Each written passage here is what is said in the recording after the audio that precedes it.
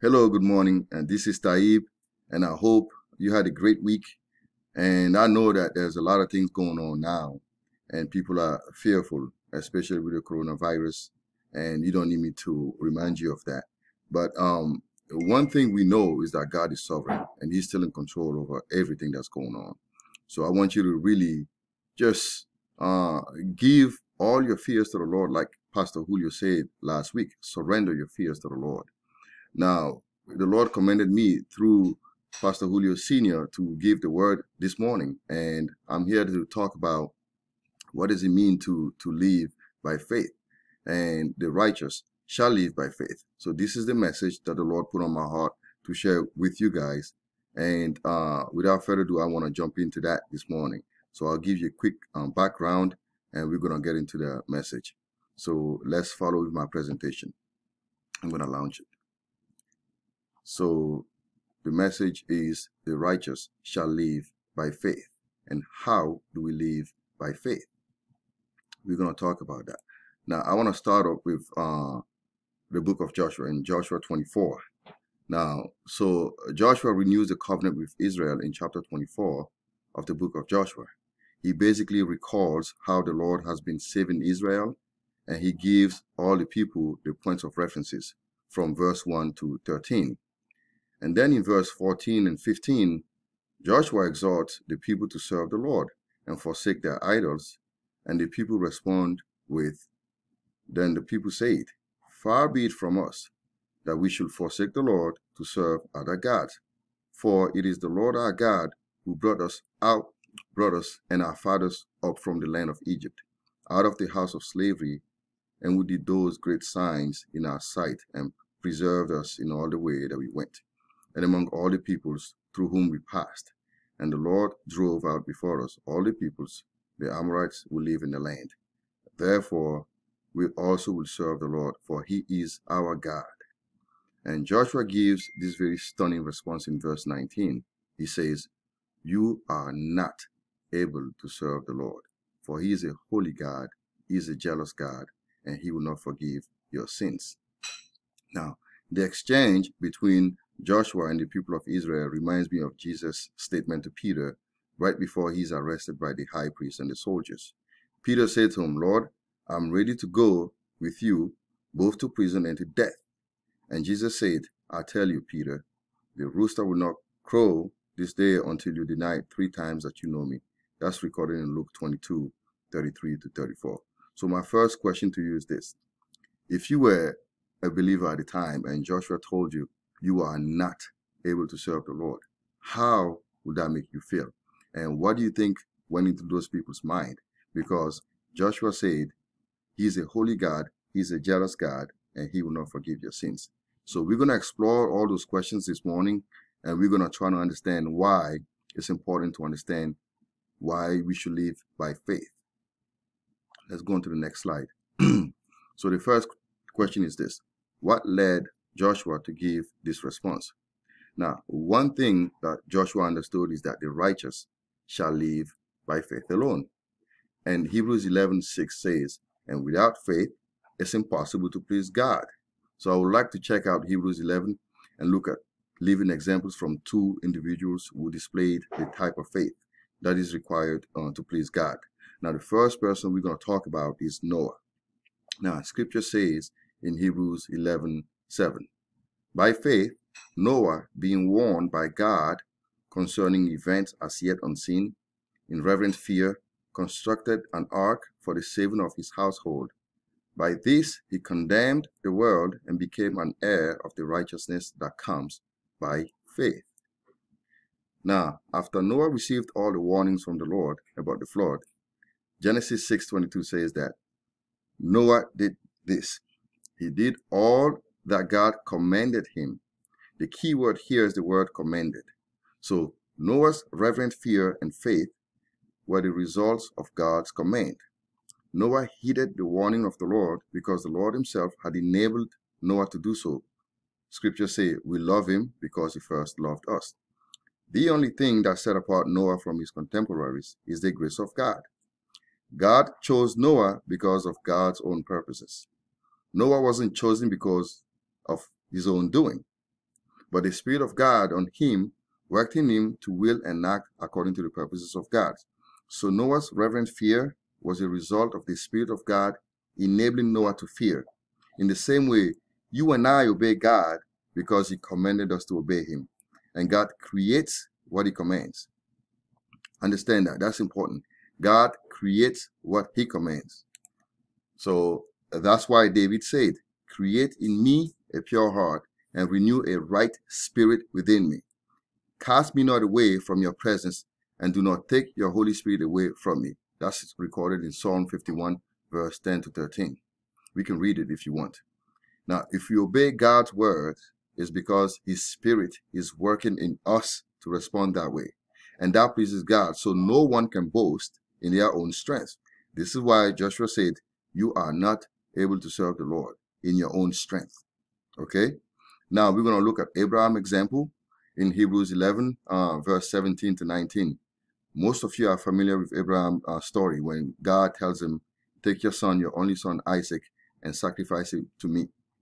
Now, Scripture says, by faith, Abraham, when he was tested, offered up Isaac, and he who had received the promises was in the act of offering up his only son, of whom he was said, through Isaac shall your offspring be named.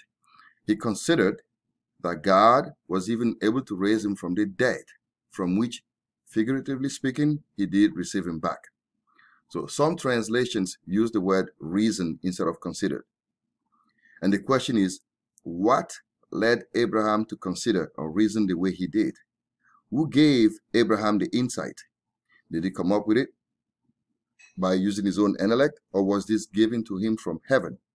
Now, John 3:27 says, John answered, a person cannot receive even one thing unless it is given him from heaven. So, Abraham was given that insight by God himself. God gave him the mind and the ability to reason and to consider. So it wasn't Abraham's own doing, because then that would glorify Abraham. But God gave him an insight. God told him, you know what? Even if you sacrifice your son, I can raise him from the dead. So God gave Abraham that specific insight. So he was able to obey God and carry out the commands of God, because God created that desire in Abraham. He created the insight, and he gave him all the knowledge that he needed to obey God. You understand that? Now, Scripture says that faith, by definition, is being sure of what we hope for and certain of what we believe. Now, how do we acquire faith? Now, I know most of us will agree that we want a faith that can move mountains. And we are often told that we need to have faith. But how does that happen? Now, Romans 10:17 says, I like the New King James Version better.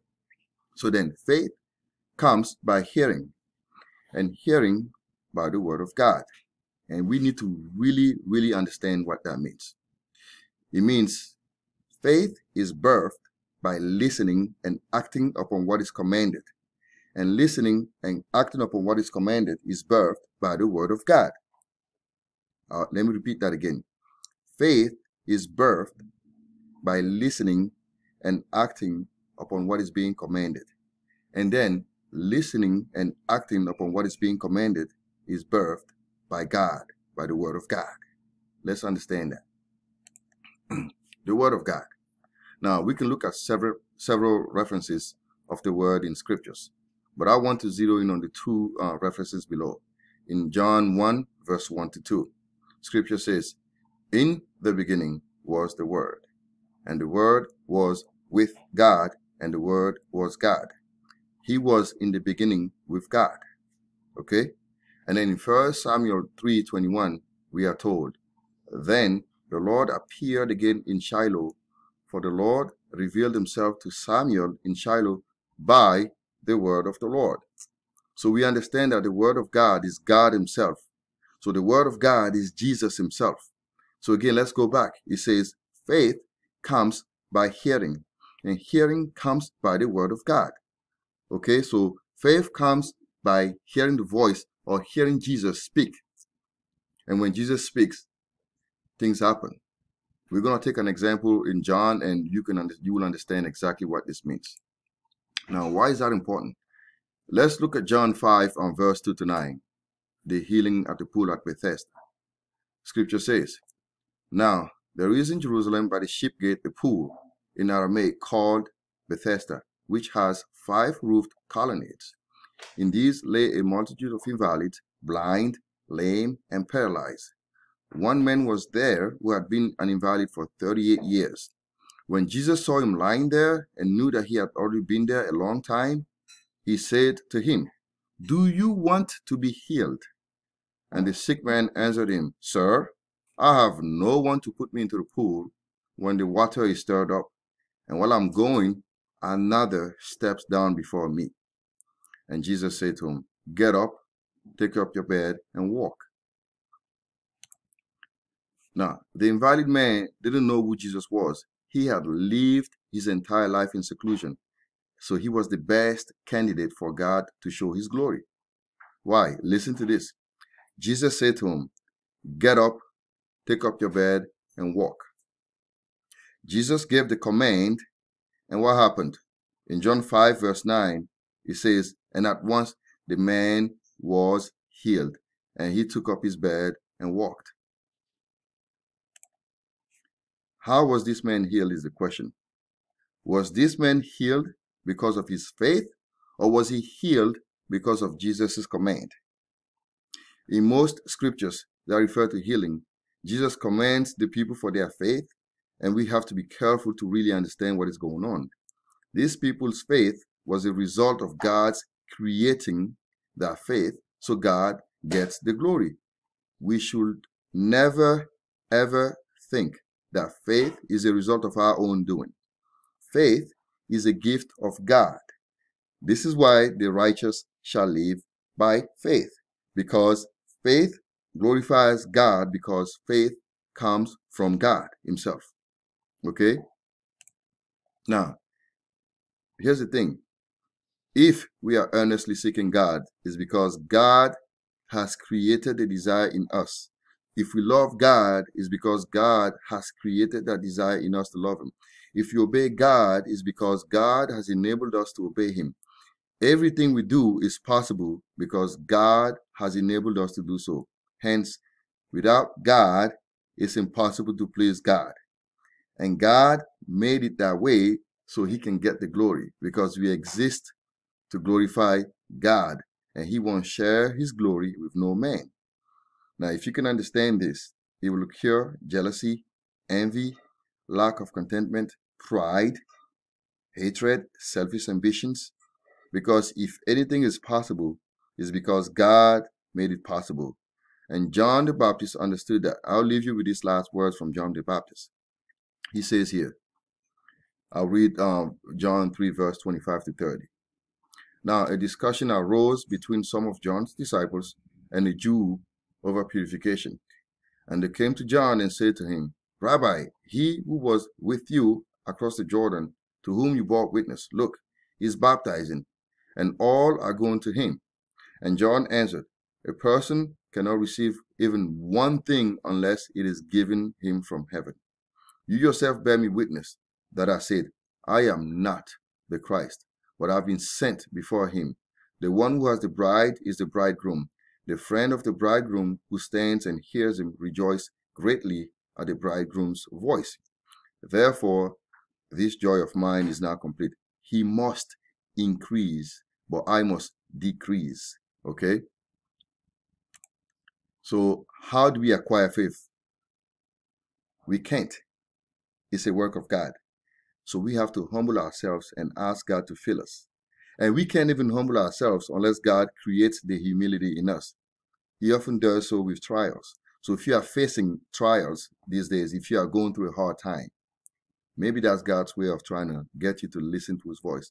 Because scripture says, in the days of his flesh, Jesus offered up prayers with loud cries and tears to the one who was able to save him. And he was heard because of his reverence for God.